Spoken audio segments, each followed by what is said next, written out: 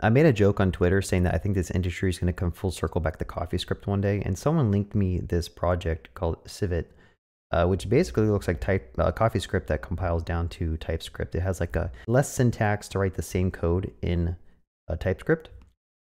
And I want to kind of play around this live and see if I can get this running locally on my VS Code. But one thing I found interesting is if you scroll through here, it is sponsored by Builder.io, which is actually the same company who sponsors Quick.js, which is another framework that's like kind of blowing up. I've always liked CoffeeScript. I love that you can write a lot less code and achieve the same stuff. When you start writing TypeScript or JavaScript, there's just so much extra syntax that you have to write just to achieve like the same thing. And I kind of miss CoffeeScript. It went away because like it got beat out by ES6. But I wish I can kind of go back to CoffeeScript at some point. So I might actually try this out right now and let's just see if this is something that would be interesting to use. So let's go to get started. It looks like you can run it by using something like this. And I did install a Civet extension, but I guess it failed to work. So that's not good. All right, let's see if it's working. So let's just start with like declaring some variables. I think there's a special way you can declare variables. Like I could say age, and then I could declare a constant like this, and I could say like 20. And I believe if I were to try to like reassign this to something else, since this is actually just using like TypeScript under the hood, this thing fails because it can't reassign a constant, right? Now I think I can also scope this to like a number. I can say like change this to hello, and I believe it should fail. Well, obviously it's going to fail because it's a constant, but if I change it to a let by using the dot, right, I still get that TypeScript IntelliSense, but this is a lot less code. Now you might look at this and be like, this is really weird. Like, why would you do this?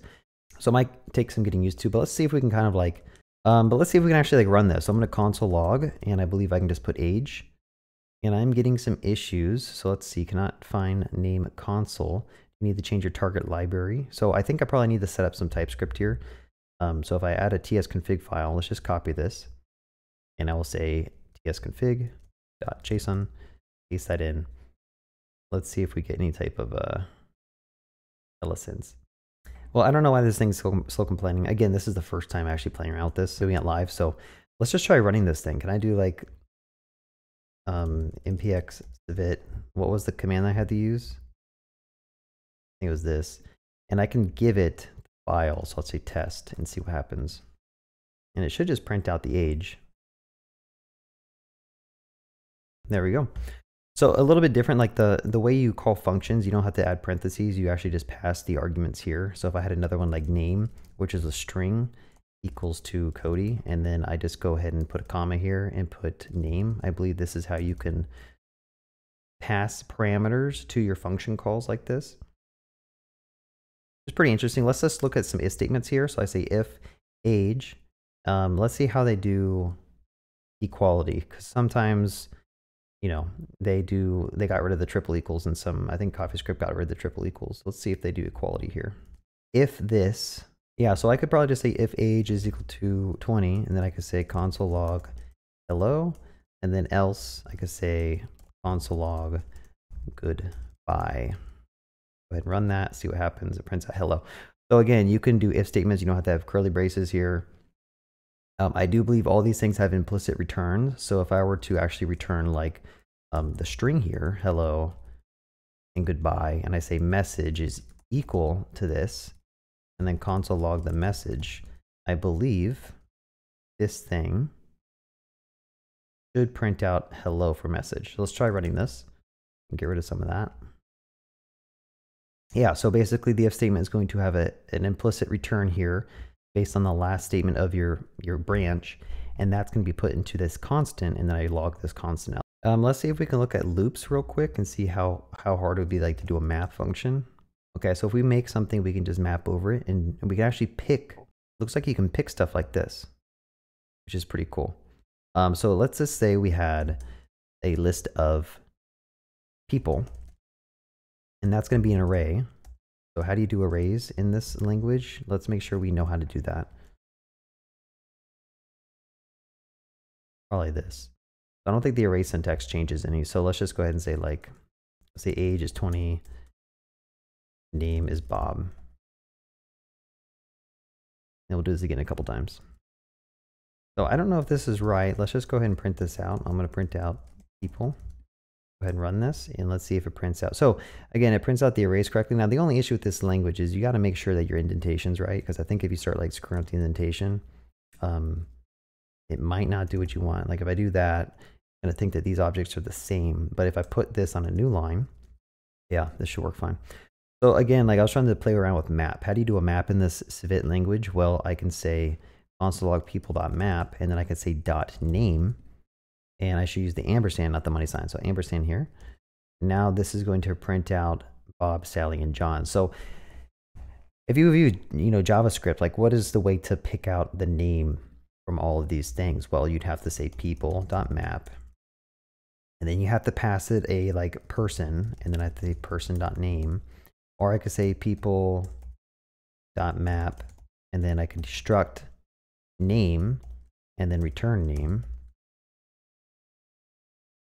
All right, so this is just a nice syntactic sugar to like do that for us. And this is something that we do all the time. Like you have to loop through an array and you have to just get the things that are like equal to that. So I think this is actually pretty cool. Is there a filter? Do they have a way to like quickly do filters? I mean, there might be a way to just filter by age of like 20 here. Let's just go here. I'm gonna say, give me all the people whose age is greater than or equal to 15. Let's see what this prints out.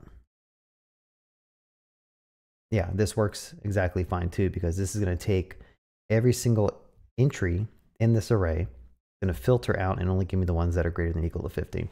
And again, like this is TypeScript safe. So if I were to change this to something like dumb, like a string, I actually get that type safety saying that like I cannot do greater than or equal to from number to string. So let's play around with functions a little bit. Let's say we have a function that needs to actually filter the stuff out. So I'm going to say, give me a function called filter people, and this is going to be equal to a function which takes in people.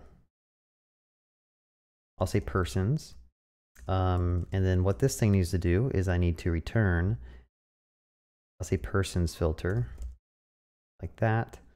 And I do believe this thing needs to be like scoped as like a, I'll just say object array.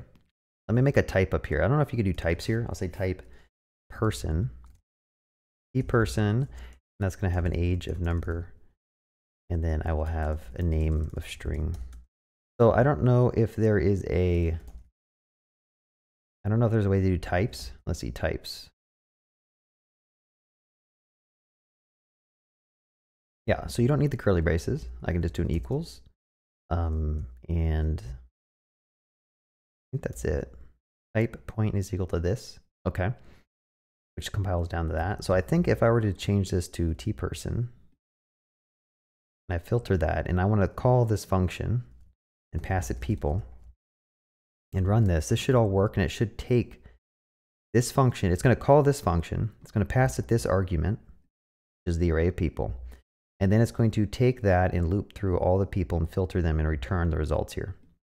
So I think if you're not used to like CoffeeScript, I used to use CoffeeScript a long time ago. If you're not used to the syntax of CoffeeScript, this is very confusing, and you might be like, oh, why do I have to do all this stuff? It's weird.